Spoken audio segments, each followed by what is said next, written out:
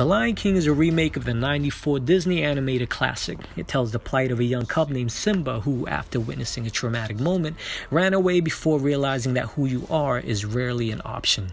The film was very much a shot-by-shot remake of the original. The casts were good for the most part. Timon and Pumbaa, voiced by Seth Rogen and Bill Eichner, maintained the humor and charm of the original.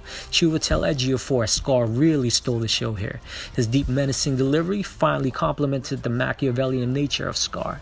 Unfortunately, Donald Glover, I felt, did not relay the nuance of his character. His delivery was rather monotone and lacked much pathos, diverting from the overall subtext of trauma and one's retreat into guarded introversion, aka worry-free philosophy. Although the CGI was beautiful, the film lacked that animated glow of the original, opting for that grittier realism, which is understandable, but with those lush color palettes came the magic that made the original a classic. 6.5 out of 10.